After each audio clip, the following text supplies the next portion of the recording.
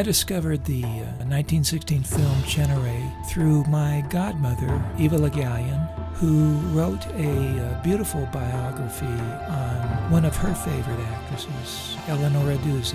Cenere is the only film that Duse ever did. It was done in 1916. Duse was world-renowned as a theater actress in the same category as, say, a Sarah Bernhardt. Both my mom and my godmother used to speak of her, and as a young boy it had me interested. What was the backstory on this? Why did she only do one film?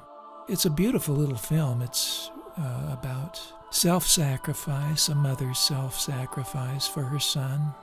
In a way, it's very melodramatic, but that's how they did things back then. It was a little bit over the top, which was fine.